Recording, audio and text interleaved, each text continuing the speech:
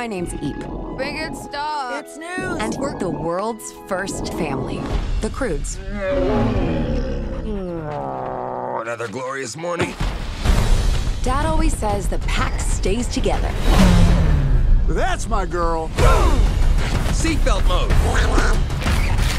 Now we're searching for a perfect place to call home. What the heck is that? It's the end of the world. Well, that's it for me. I'm glad it's you, Chunky. Wow. Isn't it strange how this food grows in perfectly straight... Genius. I thought cave people died off years ago. We happy meet you. Thanks. Oh.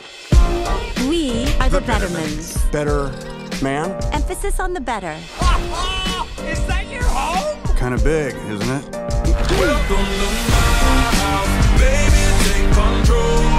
Hey, girl. Another teenage girl.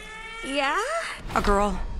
Friend! I've never had a girlfriend before. Me either. What do we do? What do we say to each other? Without any our voices. I don't know if cave people belong in a modern world. What's your problem, big guy? This place is changing everyone. Guy? And we really need to limit Thunk's window time. Not now, Douglas. The birds are on. In my day, we didn't stare at birds. We fought them. Let me live my life.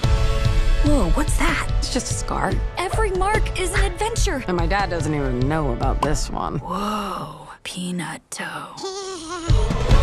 You're not allowed outside the wall? Nope. This farm is like your cave.